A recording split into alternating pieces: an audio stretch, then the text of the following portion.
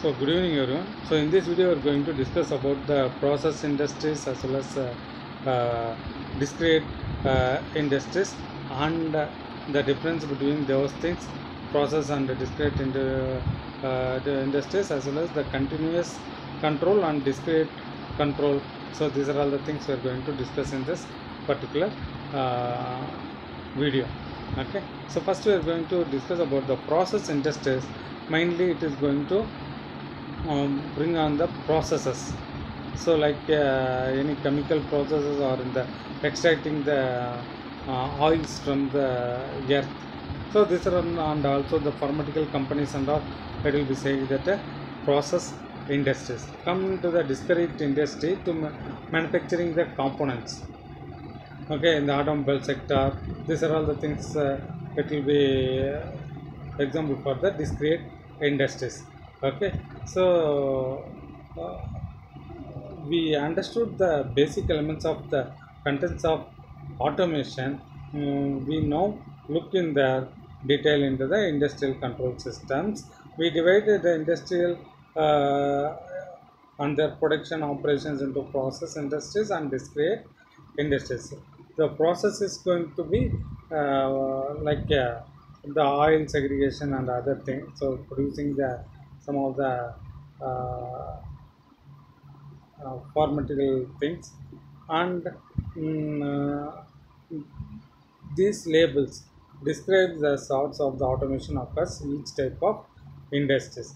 So here we are going to see about the two types of industries: process industry as well as discrete industry. In the process industry, the corporate level, it is in the management information system, strategic planning system, high level management of enterprises. It will be same to the discrete manufacturing also. Whatever work we are going to do, the same thing going to taking care in the discrete manufacturing automation also. The plant level, here in the process industry, scheduling, tracking level, equipment monitoring. So scheduling normally is going to make the planning. Okay, so in which work where it has to be performed over there. So and also tracking level, what is going on there, and the process is uh, going or not. Suppose the system how to increase the temperature or reduce the temperature, all those things will be tracking over in the plant level. But in the discrete manufacturing industry level, so here scheduling and tracking in work in process, how much material are in the wait for the work. Okay, and to combine the operation, first operation to second machine, first station to second machine, it has to be combined together. That is the routing. Okay, so if routing is properly done, we can quickly uh, mass production will increase. Okay, so routing the parts of the machine and machine utilization, how effectively you can utilize the machine, that it will be dealt with the plant and factory level or in the discrete industry. Then comes into the process industry supervisory control level. So here control and coordination of the several interconnected unit operation that makes the total process. But in the discrete industry, control the coordination of the groups, machine, supporting equipment, working coordination, including the material handling the equipment. Here the material handling will be the major task over. Okay, so if you're not handling the material properly, it causes the damage to the material. It become a huge loss to the industry. Then the regulatory control valve in the process industry is the control of unit operations, and discrete manufacturing, the machine level, the production machines and workstations for discrete part and product manufacture. Then comes into the device level. So the sensor and actuator are used to comprising the basic control loops for unit operation. The sensor mainly it will be used to monitor the temperature level, as well as what is the process is going on flow of fluids. So everything it will be going to control the sensors. So the actuators and all to increasing the pressure and other things there it may be used, and comes into the device level. There are also in sensors actuator. It will be used for to find out the component specifications. Okay, and also will start and stop the machine for that purpose can be used over in the discrete industries. Then comes into the continuous and discrete. Okay, so there are two types of control. One is the continuous control and another one is the discontinuous discrete control. In the continuous control, the variables parameters are continuous and analog. In the discrete control, variables and parameter are discrete, mostly in the binary format and okay. So and the continuous and the discrete control factors are in the table tabulated. So factor product output measures for continuous control is the weights, liquid volume and solid volumes.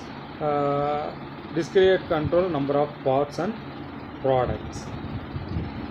Quality measures in the continuous is consistency, solution concentration, absence of contaminants, specification of conformance. Discrete control is the quality measures like normally people know the dimensions, surface finish, appearance, absence of the defects, product reliability, and variable and parameters in the continuous control temperature, volume, flow rate, pressure. Because of according to that, the process industry it will be major task over there. Okay, so here discrete control is the position and velocity, acceleration and force. Then comes into the sensors. Continuous is discrete. In the continuous it is the flow meters, thermocouples, pressure sensor. So normally there in the process industries we are going to measure these things only, flow of fluids as well as the temperature. For to measuring the temperature, we use the thermocouples, and to measuring the pressure sensor has to be used over here. In the discrete control, like limit switches, photoelectric sensors, strain gauges, photoelectric, piezoelectric sensors. Okay, so with the help of that, it's going to use. And coming to the actuators, like a valves, heater, pumps in the continuous control process, and here the switches, motor, pistons. So normally in the actuators, valves, and here so valves will be regulating the flows, and heater is going to heat the particular processes, and pumps going to pump the fluid from one place to another place. So here the switches, motors, pistons used over in the discrete control. Mm. Switches with help of that the on off the switch on the door, switch off the doors, motors, and process time constraints. Here seconds, minutes, hours. So in the process controls.